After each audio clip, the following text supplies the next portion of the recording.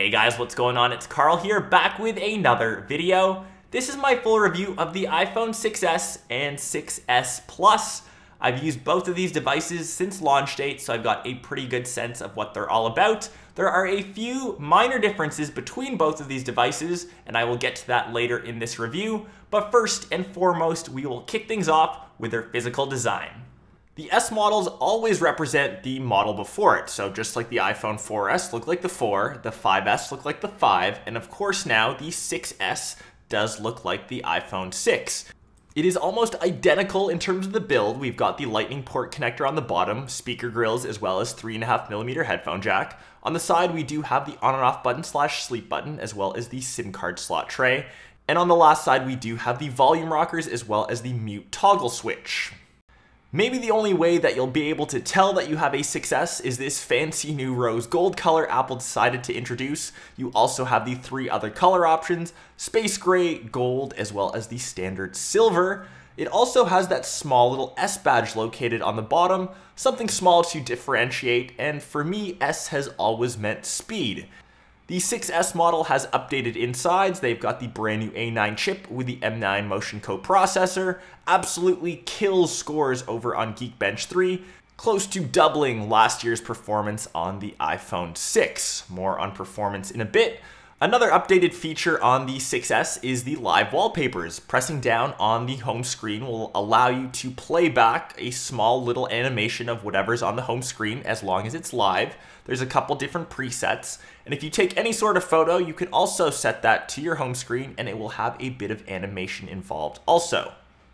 Another updated feature which has always been good on iPhones is Touch ID. It is now even faster than before. Lightning quick, pressing down on the home button will unlock your device, and using the phone on a day-to-day basis, opening up different apps, multitasking, playing games, which I'll get to later, everything is so smooth, so fluid, as it should be for a flagship. But just remember, you are paying for that performance and paying for that name of Apple. Depending where you live, whether you grab a 6S or 6S Plus, 64 gigs is the bare minimum. Trust me, do not get 16 gigs. It is just not enough in 2015. You're looking to spend close to $1,000, and that is definitely a big hit to anyone's bank account. After you've decided to dole up that money or sell your soul on a new 2-year contract, you do have a very capable device. As I said, everything that you throw at the 6S, whether it's gaming, 3D gaming, multitasking, the 6S just handles like a beast, and naturally this will be one of the best performing devices of 2015 until essentially the iPhone 7 comes out next year. The newest feature or the biggest change coming to the 6S marketed by Apple is called 3D Touch, and I'm sure many of you seen this on the Apple Watch, and that was called Force Touch. It operates in pretty much the same way. Pressing hard on the screen when you're performing a tap will actually bring up a quick launch menu depending on what you're doing.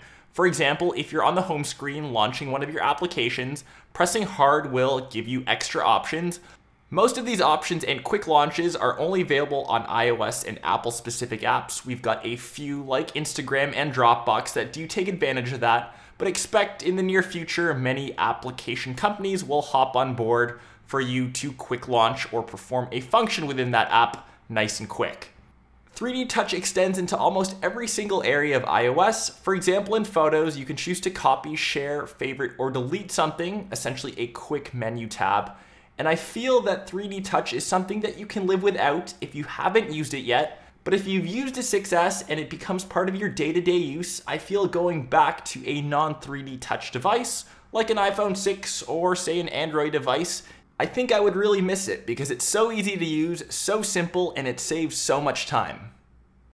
Another big change coming to the 6S, which I think is the most important, is the brand new camera. I'm huge on taking photos, of course video, you see me here all the time on YouTube, and I think having a good camera is a make or break for a smartphone. iPhones have always had really good cameras, and the time that I've used it, I've had my full camera review, which I've taken a lot of this footage from. The 6S, I think, has hands down the best camera on a smartphone to date. There's actually a video going around how the 6S has a better camera than some entry to mid-level DSLRs, and it's crazy how good quality of video and photos you can get from a smartphone. Front-facing camera is a 5 megapixel shooter now, great for your selfie game, but still only records in 720p. The biggest thing, of course, it now shoots in crispy 4K video at 30 frames per second. And here's another big hint not to get the 16 gig model because 4K files obviously are massive and it will chew through your storage like no tomorrow. In case this is your first time, navigating through the camera app is extremely simple. You've got a bunch of different options to choose from: time-lapse, slow-mo, video, photo, square, panorama. Tapping on the front, you now have your front-facing camera. As I said, for all of you that are crazy on Snapchat, I will leave my social media sites down below as well. Here are a few sample shots as well as video footage, all recorded in 4K. And to sum up the camera on the 6S, it is a beast. Front-facing camera right now. Just heading out to grab some lunch, but this is what the quality looks like on the 6S. Wind.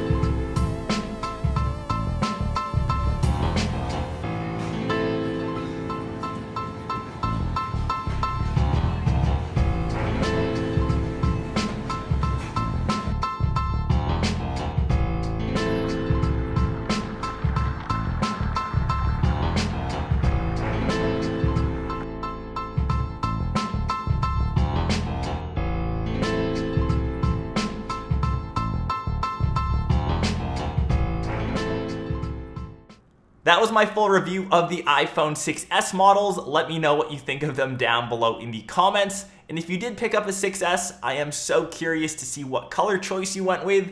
Was it the rose gold or pink, like most people seem to say? Let me know down below as well. Also, if you guys like this video, be sure to go crazy on that like button as it does help me out a bunch. Subscribe to the channel as I am also giving both of these away, so you wouldn't want to miss that giveaway opportunity. I will leave that link down below in the description box. I believe you have 3 weeks left to enter, so win rose golds. I will catch everyone else in my next episode, of course.